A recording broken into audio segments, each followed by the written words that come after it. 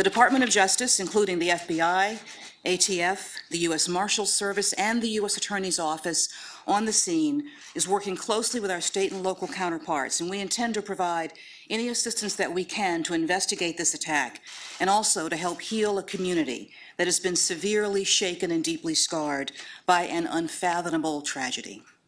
This is an unfolding situation. We'll be providing additional information when it is available and appropriate.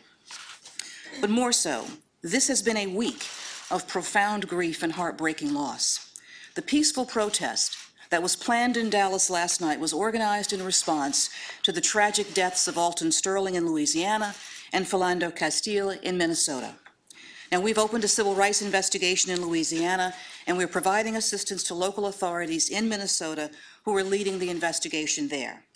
And today, we are feeling the devastating loss of Dallas area Rapid Transit Officer Brent Thompson and 4 other fallen officers whose names remain unreleased as we await notification to all of the families. Now, after the events of this week, Americans across our country are feeling a sense of helplessness, of uncertainty, and of fear. Now, these feelings are understandable and they are justified, but the answer must not be violence. The answer is never violence. Rather, the answer, our answer, all our answer, must be action. Calm, peaceful, collaborative, and determined action. We must continue working to build trust between communities and law enforcement. We must continue working to guarantee every person in this country equal justice under the law. And we must take a hard look at the ease with which wrongdoers can get their hands on deadly weapons and the frequency with which they use them. And we must reflect on the kind of country that we want to build and the kind of society that we are choosing to pass on to our children. And above all, we must reject the easy impulses of bitterness and rancor and embrace the difficult work, but the important work, the vital work of finding a path forward together. And above everything, we must remind ourselves that we're all Americans, and that as Americans, we share not just a common land, but a common life, not just common goals, but a common heart and soul. Now, those we've lost this week have come from different backgrounds, different neighborhoods, but today they're mourned by officers, by residents, by family and friends, by men and women and children who loved them, who needed them, and who will miss them always. They are mourned by all of us. To the families of all who've lost their lives in this series of tragedies, we share your pain and your loss.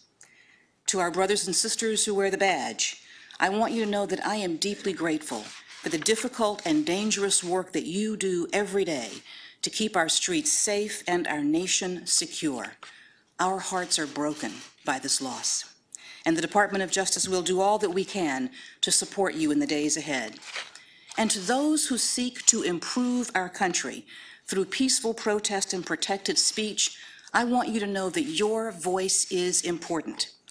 Do not be discouraged by those who would use your lawful actions as a cover for their heinous violence. We will continue to safeguard your constitutional rights and to work with you in the difficult mission of building a better nation and a brighter future. And to all Americans, I ask you, I implore you, do not let this week precipitate a new normal in this country. I ask you to turn to each other, not against each other, as we move forward. Let us support one another. Let us help heal one another. And I urge you to remember, today and every day, that we are one nation, we are one people, and we stand together. May God bless the families and the loved ones of all who were taken from us this week, and comfort their grief with his everlasting grace. And may God bless the United States of America. Thank you. Hey, NBC News fans, thanks for checking out our YouTube channel. Subscribe by clicking on that button down here, and click on any of the videos over here to watch the latest interviews, show highlights, and digital exclusives. Thanks for watching.